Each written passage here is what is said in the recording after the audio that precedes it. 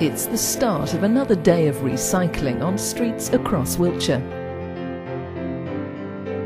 By the end of today, the county's recycling campaign will have diverted around 250 tonnes of what would once have been waste from landfill. From paper, cans and bottles to cardboard, plastics and green garden waste, it all now gets recycled. Along with waste to energy, recycling is at the forefront of Wiltshire Council's successful war on waste. In a typical year, it adds up to about 116,000 tonnes that no longer needs to go into holes in the ground. Since 1996, the council's contractor Hills Waste Solutions has diverted over 1 million tonnes of waste that would once have been buried, and half of that has come in the last 4 years as the pace has accelerated. And what's more, the push to turn rubbish into a resource is still intensifying. The county has already achieved a recycling rate of 41%, and it aims to lift that to 50% by 2014. Today's collection is focused on cardboard and plastics, which are the more recent additions to Wiltshire's curbside campaign. Meanwhile, just a few streets away, Hills is also building on its services to businesses with this Red Top Recycler initiative. Its aim is to enable people to recycle at work in the same way they do it at home. The big plus for businesses is that they don't need to separate and store bulky recyclables. The material, much of it cardboard and paper, just goes into the big red-topped bin, and Hills takes it away for sorting.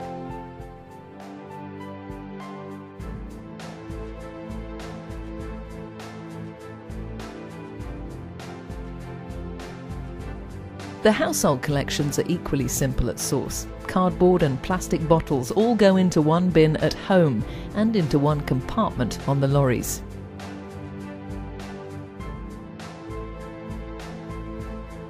Separation takes place at Hill's new facility on the Portmarsh Industrial Estate in Cairn, which currently handles more than 40 tonnes a day. Lorries take it in turn to drop their loads. From the reception bay, the mixed materials are loaded first onto a conveyor, where a series of rollers remove the larger and more valuable cardboard.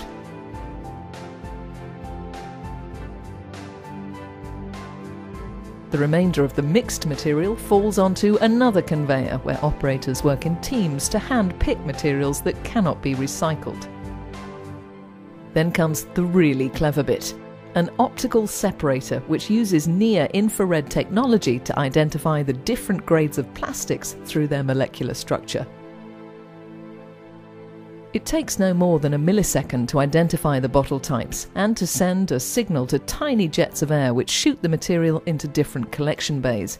Around 4 million bottles pass through this plant every month.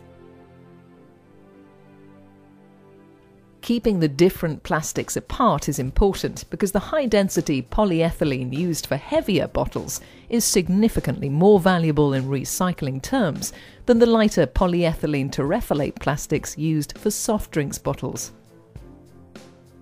The street collection service is focused on bottles quite simply because they're made of good quality plastics that are ideal for reprocessing.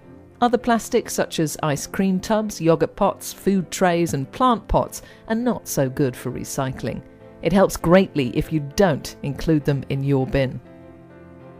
Tetra Paks or waxed cartons similarly have to be weeded out from this process, but you can take them, along with your other plastics, to collection points at your local household recycling centre.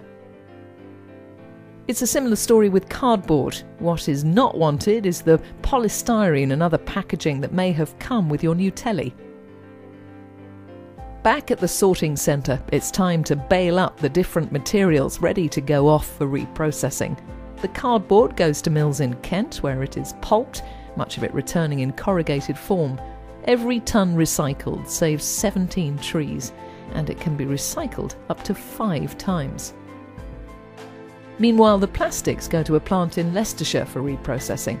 Once recycled, the lighter bottles may well come back again in the same way, carrying soft drinks, but the range of other potential uses typically includes polyester clothing, like this fleece. It takes just 25 2-litre plastic bottles to make one fleece. The higher density plastic could be bottles once again, or they might be grocery bags or other plastics products.